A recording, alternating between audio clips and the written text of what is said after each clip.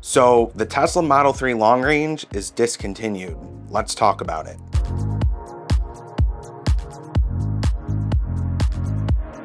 So the Tesla Model 3 long range has not been discontinued, but they have stopped orders on it for the remainder of 2022. So if you go to Tesla's website right now, you cannot order the Tesla Model 3 long range, and this applies for the United States and Canada. So you're probably wondering, why is Tesla making this move? Does it have to do with supply shortages?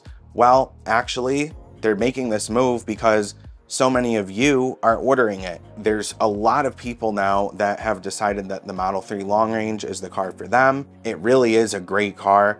I love driving it. It's got great power, four-wheel drive. It's got a ton of amazing features to it. I think it really is the perfect Model 3. I personally, for my daily driver, drive a Standard Range Plus, which does the job for me, and it's a great car. It's got all of the great Tesla features, but the Model 3 long range just gives you that power that you're looking for, and like when you hit the gas, you get sucked into the seat and it just feels amazing. So I totally understand why so many people are buying it and why Tesla's now had to stop the ordering, because they don't want people waiting until 2024 for their Model 3 long ranges. So they are expected to allow orders to resume starting in the beginning of 2023 from what I can see here, and that'll allow them to get the car to you faster when you order it, so that you're not just waiting for over a year like the Model X and the Model S. So that's really all there is to it, guys. The Model 3 long range, can't buy it right now. You will be able to eventually, so just be patient and be ready to order it.